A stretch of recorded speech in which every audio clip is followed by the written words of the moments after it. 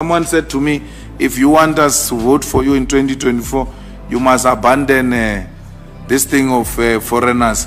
Now I'm prepared to go home. Now I'm fine. I will never take a platform and denounce Africans. I will never do it.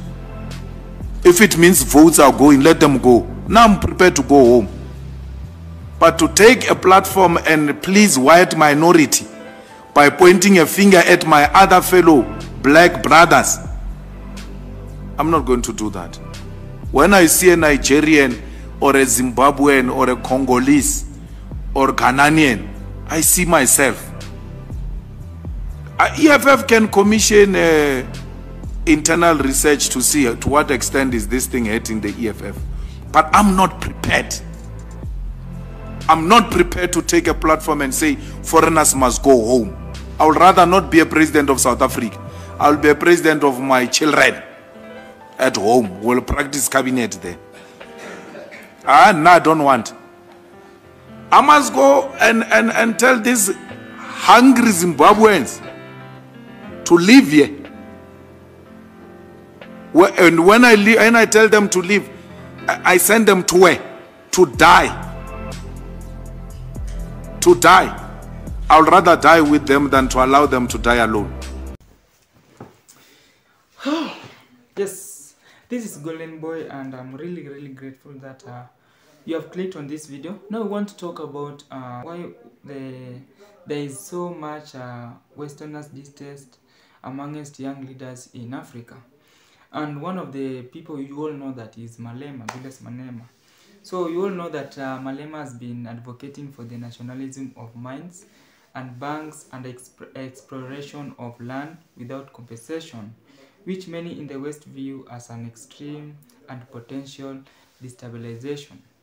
Now, guys, in this video, we want to talk about this because you all know that recently there have been election in South Africa. And my friend, there's nothing going good. There's nobody.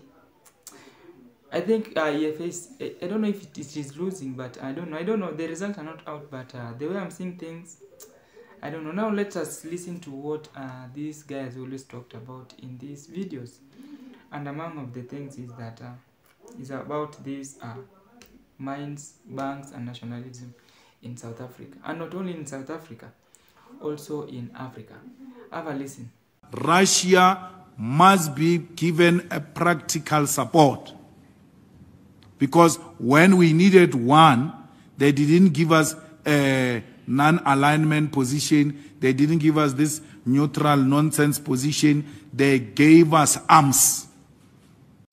That ambassador of the USA was supposed to be taken out of our country the following day. He insulted us. He violated diplomatic protocols. That's why he was sanctioned. We want to make sure that BRICS is strengthened, and BRICS is an alternative to Europe and America. We are with President Putin, and we want to say to President Putin, it is not us South Africans who refused you from coming into the country. It is Ramaphosa, the coward Ramaphosa, who could not guarantee that we will not arrest Putin.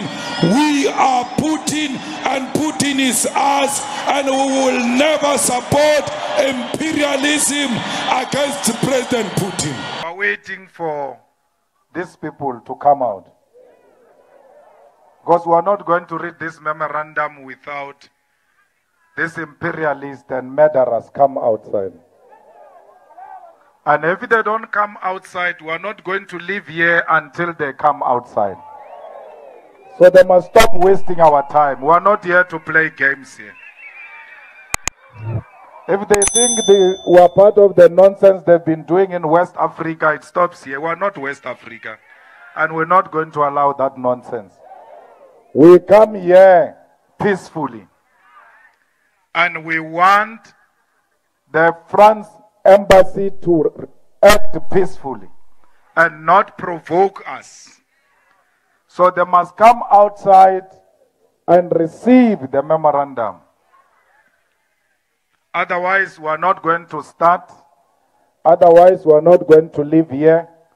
And by not living here, they will not live here. We are going to divide ourselves. Others will go and occupy the main road there. And others will occupy the gate of France embassy. So stop wasting time.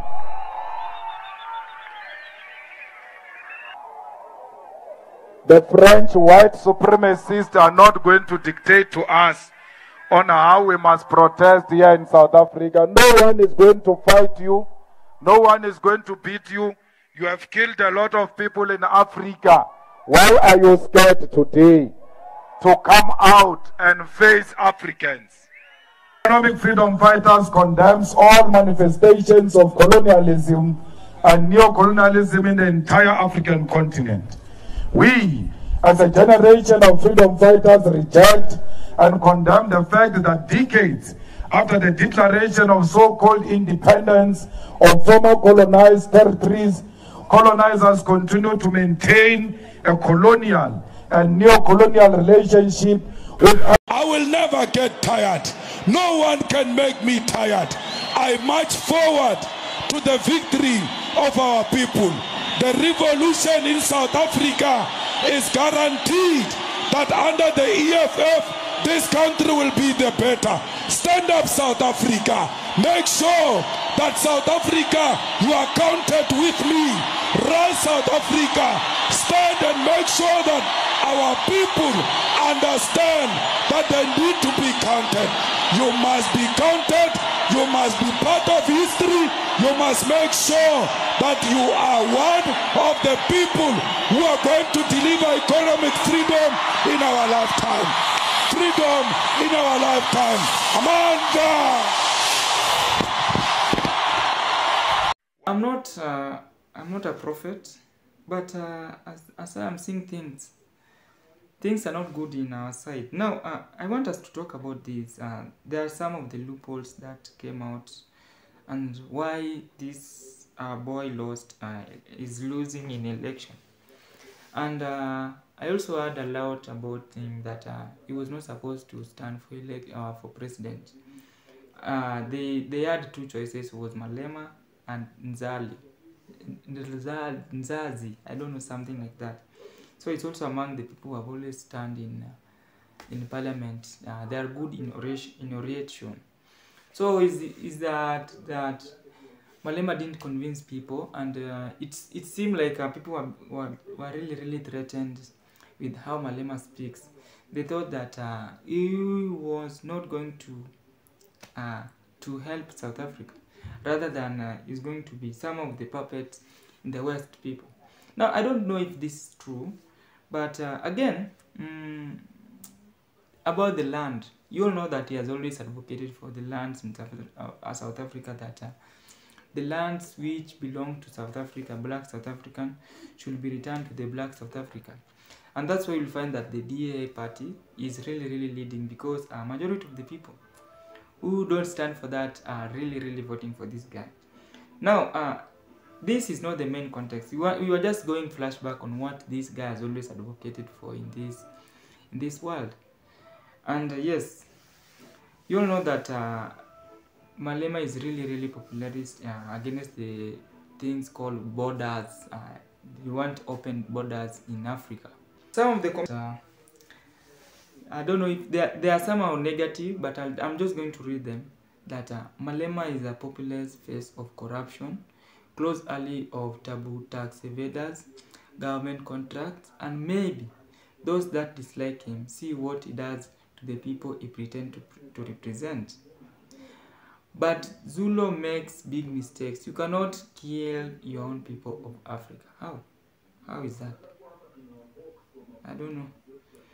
Now, people are just saying negatively about Malema. And by the way, the whole Africa was looking at this, if Malema is going to lead. But hey, my friend, I'm just, I don't know.